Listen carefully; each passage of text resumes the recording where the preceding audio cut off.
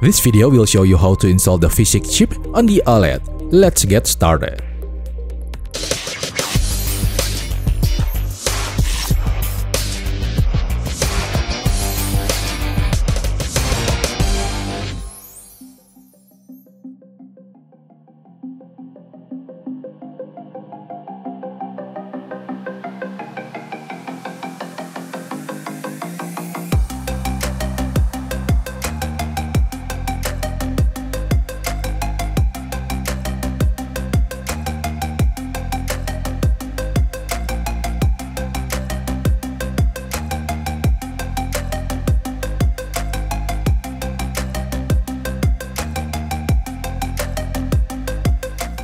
Get the microSD card. I would like to know if the physics has compatibility issues with some brands and capacity, but please report it in the comment section if you find one.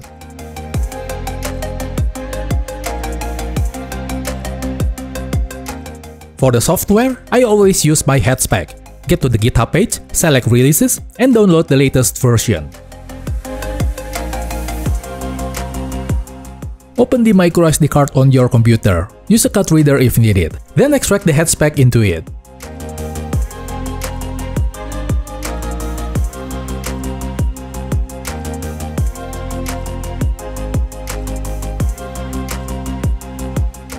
In this video, I'm using a brand new console. It doesn't matter if you have been using it for a while, as it is irrelevant to this guide. Insert the microSD card into the console.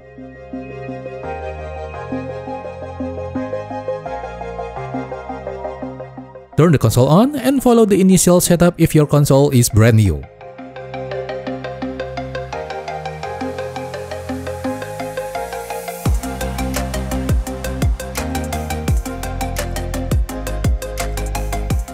And update the console if the recent firmware is hackable.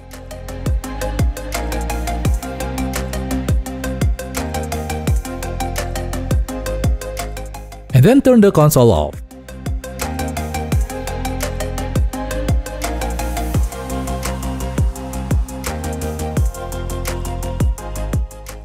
Before working with the tablet, I usually install a tempered glass screen protector to protect the original screen from getting scratched while dismantling it. Wet the screen with IPA and wipe the liquid spots with dry wipes. Ensure everything is clean on the surface. No dust, no whisker, no speckles, etc. Get the tempered glass and remove the backliner. Align and center the glass immediately to avoid something trapped between the planes.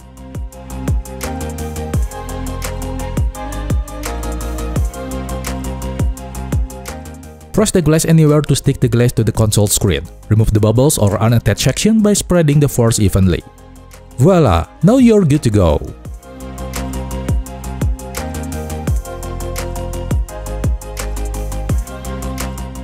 Remove the Joy-Cons and flip the tablet. Remove the microSD card. Get a Y00 screwdriver and remove both screws on the corners of the tablet. And use the Phillips 00 screwdriver to remove the rest of the screws.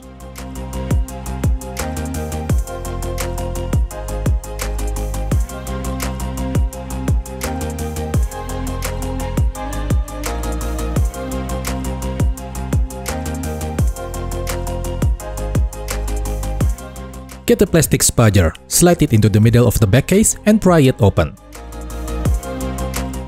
Lift the kickstand and use it as a handle to remove the back cover carefully. Continue removing the screws.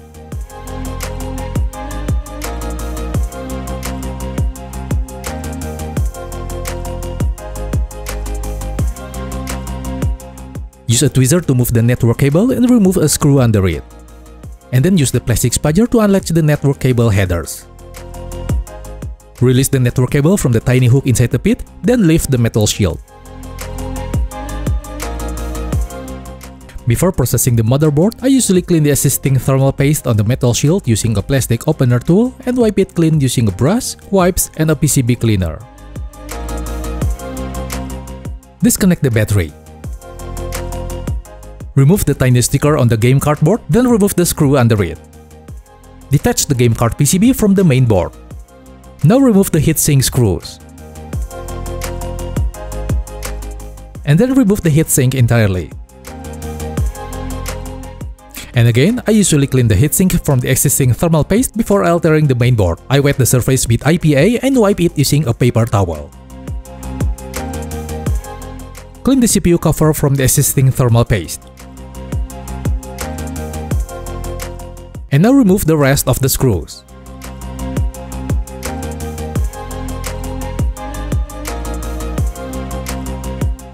Disconnect the fan header and detach the fan.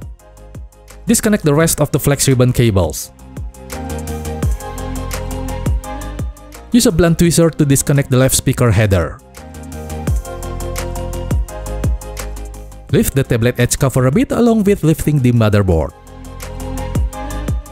Now get a scalpel or a plastic opener tool to disconnect the OLED screen flex ribbon cable. And finally, use your finger to disconnect the right speaker header.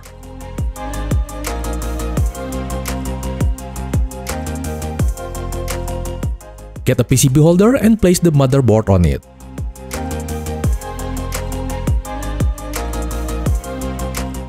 Then get a sharp tweezer to remove the eMMC chip cover.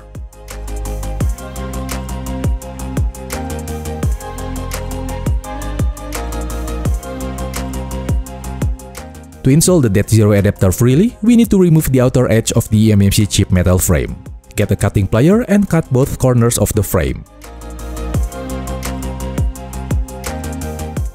And use your finger to wiggle the cut edge until it is removed from the board. Ensure not to damage the ground pads as we need them to lock the DIODE adapter permanently.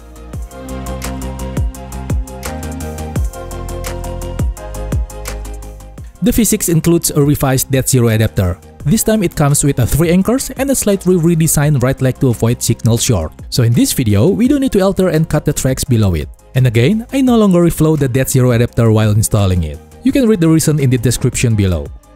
Use a tweezer to slide the DIODE adapter below the eMMC chip and make sure it is well aligned. Get a multimeter, set it to the diode mode, and measure the value of the C point. You need to place the black probe on any ground point, like the USB port, and the red probe on the C point. You will get a value between 0.500 volts to 0.900 volts. Now apply some flux to the DIODE adapter legs. Get a sharp tweezer, push the DIODE adapter to generate tension, and lock it by soldering the anchors.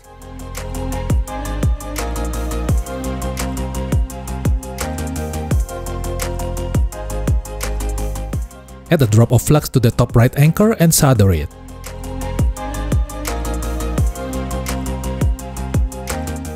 Get a 6 cm wire and solder it to the DIODE point.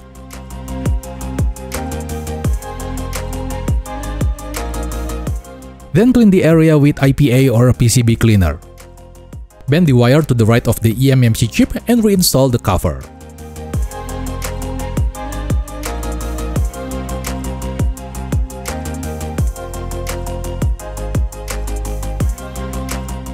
And now get a 3 cm wire and solder it to the B or the RST point. And clean the area with IPA or a PCB cleaner.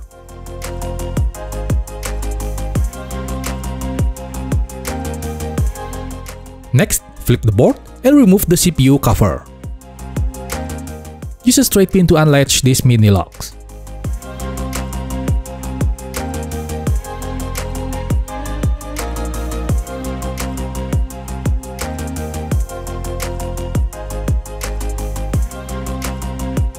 And then use a tweezer to remove the CPU cover carefully. Do not lay the tweezer to any components below it, or you will break it.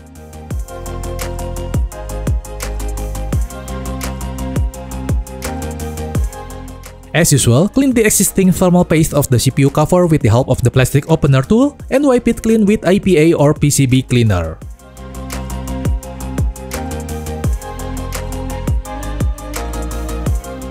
These are the location of the mini locks you need to alter.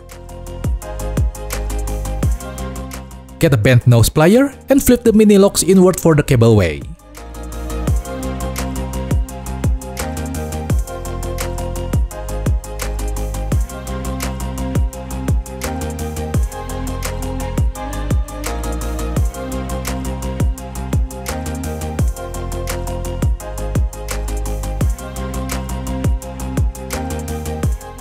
Next, clean the thermal paste debris on the top of the CPU and wipe it clean with IPA or a PCB cleaner.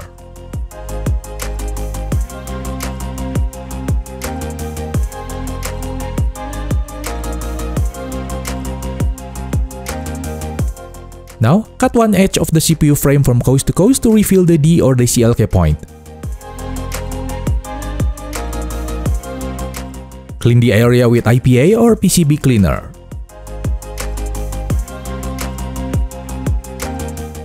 Add a tiny drop of flux to the D point. Begin exposing the track with the mini grinder. Please do it carefully and lightly to avoid damaging the signal track.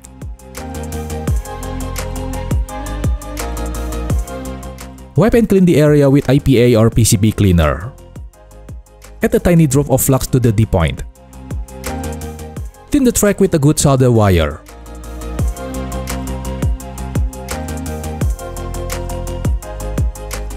Get a 3 cm Teflon wire and expose the conductor in one end.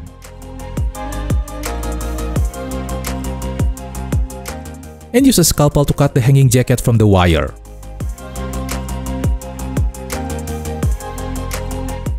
Now pass the wire through an opening right below the mini lock.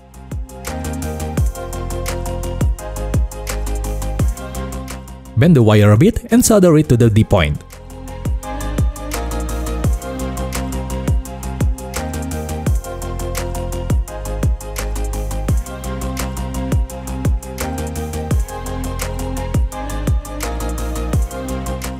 Add a drop of flux and thin the A point a bit. Wipe and clean the area with IPA or PCB cleaner. Get a 2 cm Teflon wire and solder it to the A point. Do not overheating the A point, or you will damage the tiny resistor.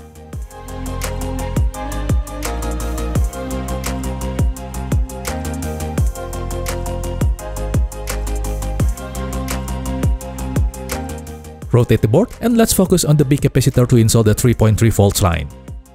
Add a tiny drop of flux to the left side of the capacitor. And thin that point a bit. Get a 3 cm Teflon wire and solder it to the capacitor.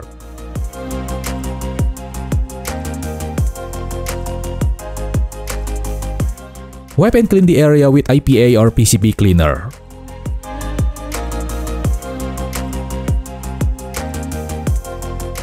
Wipe and clean the area with IPA or PCB cleaner. Get the CPU flex ribbon cable and align the holes with the capacitors on the CPU.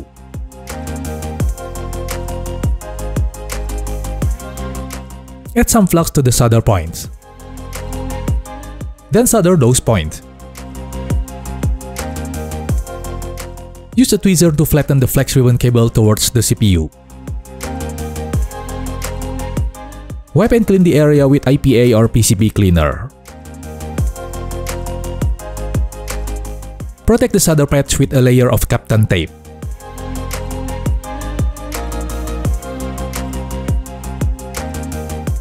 Apply a drop of thermal paste to the center of the CPU. And reinstall the CPU cover.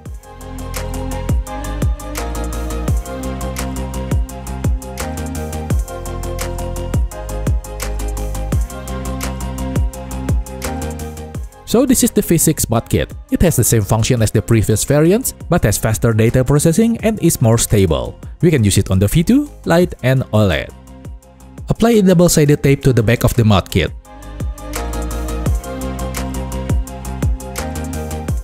And remove the release liner.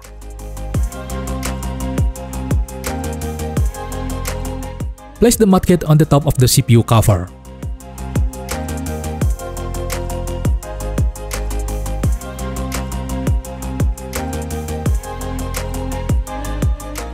Then connect the CPU ribbon cable to the mod kit.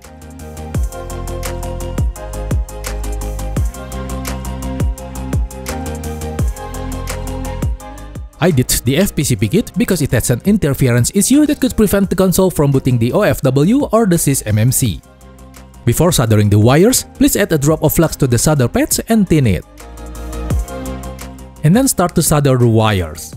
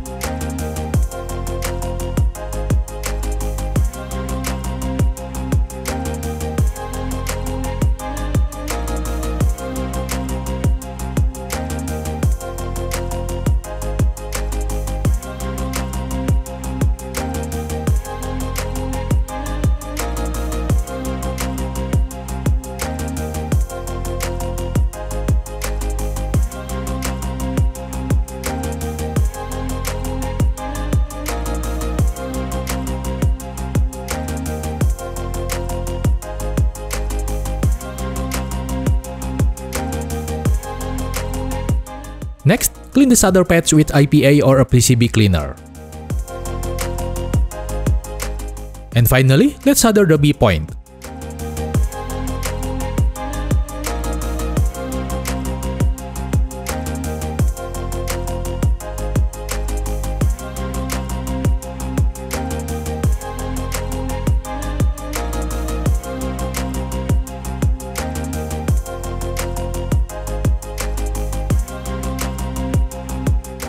Now let's measure the solder point's diode value. Put the black probe on any metallic surface and the red probe on the solder point.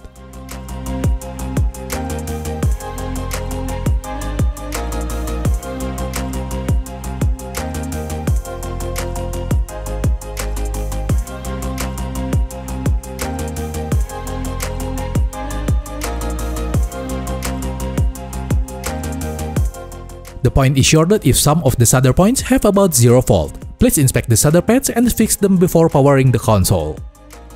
Here is how the mod kit installation looks like.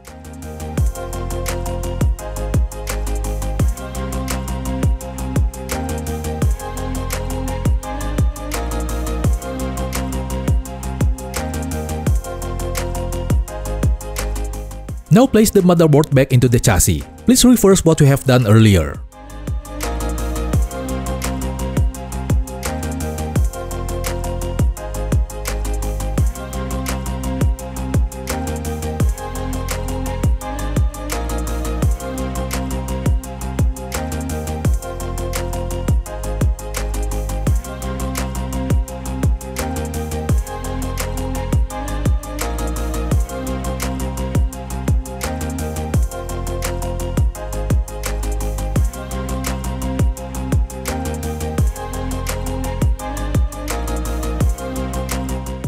Stick a layer of Kapton tape to cover the mod kit.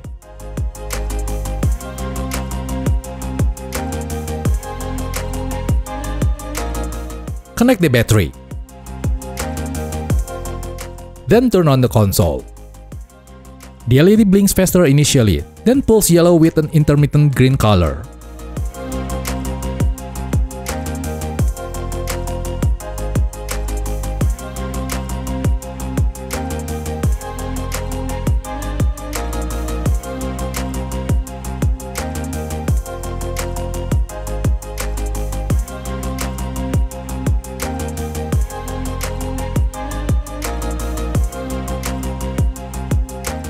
In the end, you will see a purple, then ends with a green. And you will see the mod kit logo on the screen. Before putting everything back together, it is wise to check the Joy-Con's connectivity. Put the Joy-Cons on the tablet and boot to the OFW by pressing both volume buttons.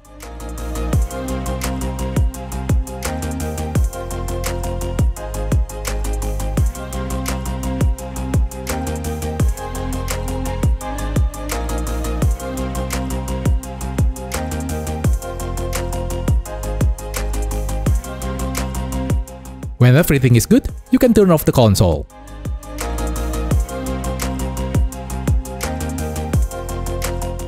Remove the Joy-Cons and let's continue to assemble the console.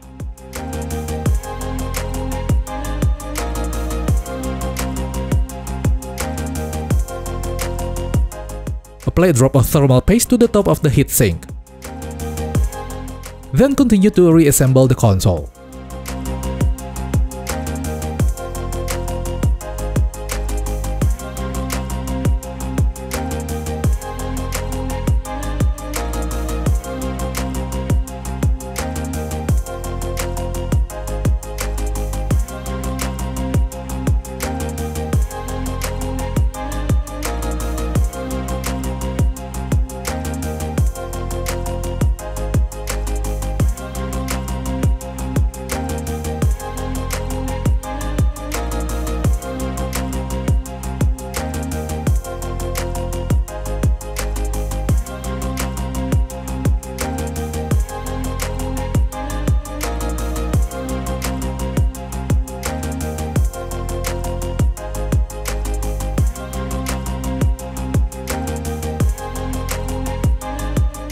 Press the power button again to check if the mod is intact.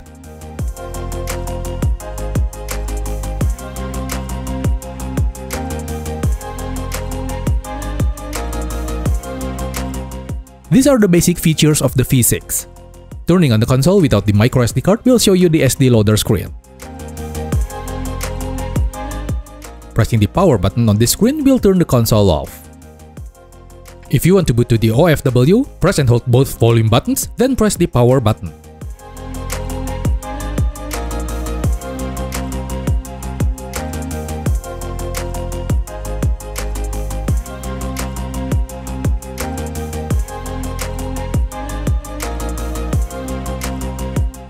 When you are at the SD loader screen, pressing both volume buttons will also boot the console to OFW.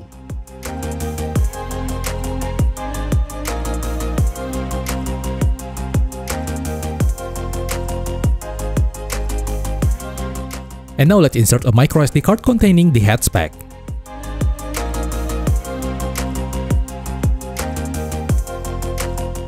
I haven't set up the eMMC for this console, so let's launch the DISASSEMBLING instead.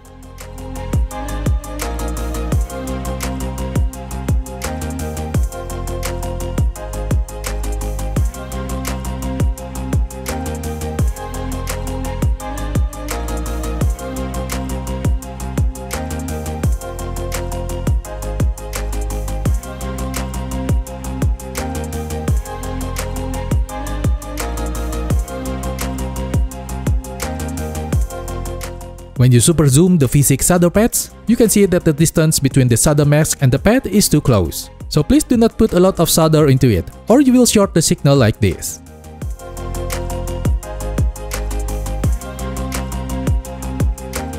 To fix this issue, please apply some flux to the infected area, remove the solder blob, and solder the wire carefully.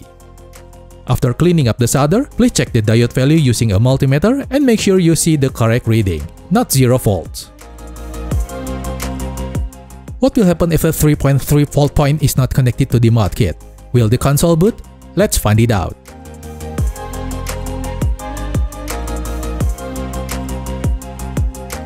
No signal of life, and the console won't turn on. Seems dead.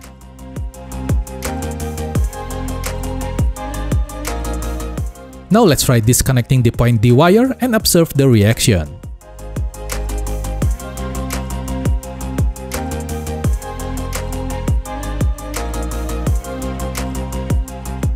The kit blinks white several times and it boots to the OFW.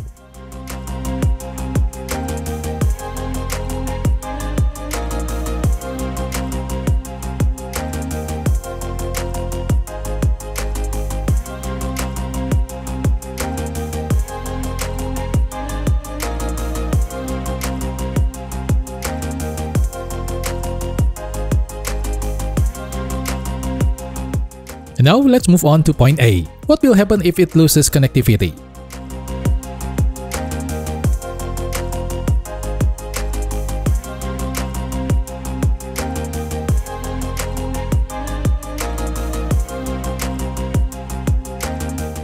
It is the same as the point D reaction. The white LED blinks several times and it boots to the OFW.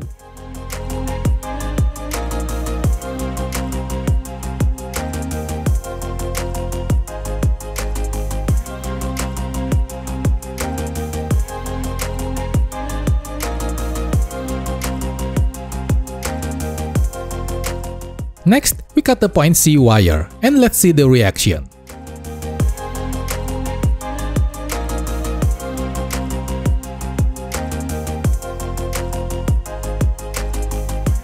The LED seems to blink purple infinitely. Let's wait a while.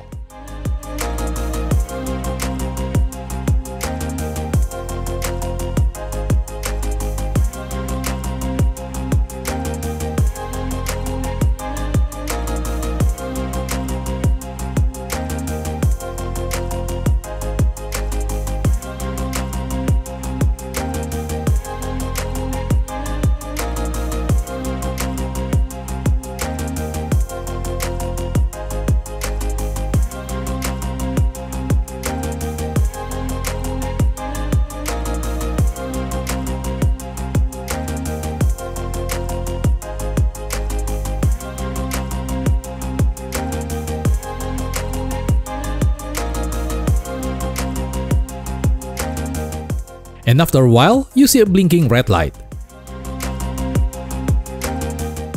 As it stops, the console boots to the OFW.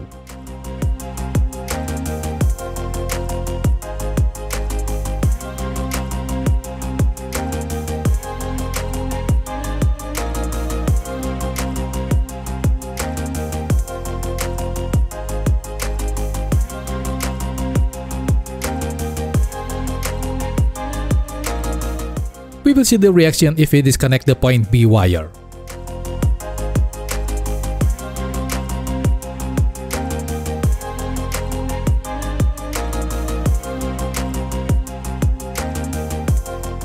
The reaction is similar to point D and A wire. It blinks white several times and it boots to the OFW.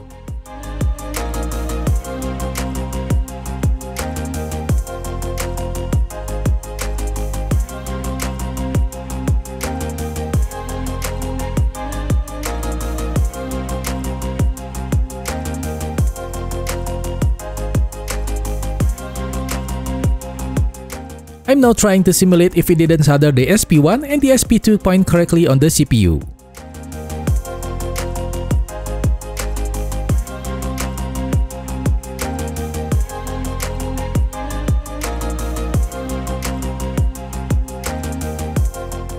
Will it blink purple infinitely? Let's find it out in a moment.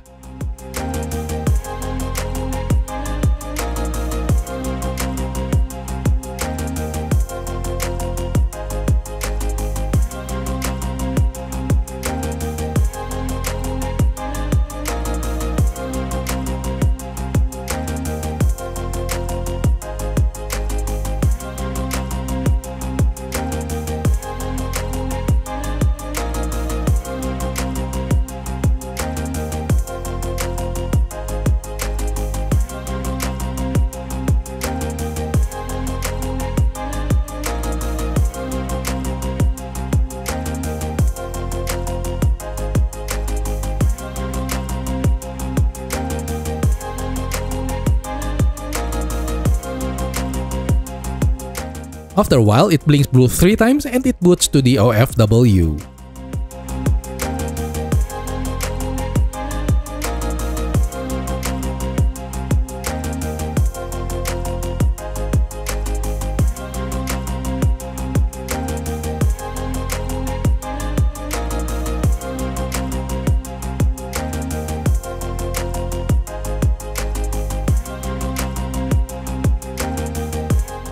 These LED patterns are not perfect, but at least for now, you know what to inspect when you encounter some issues.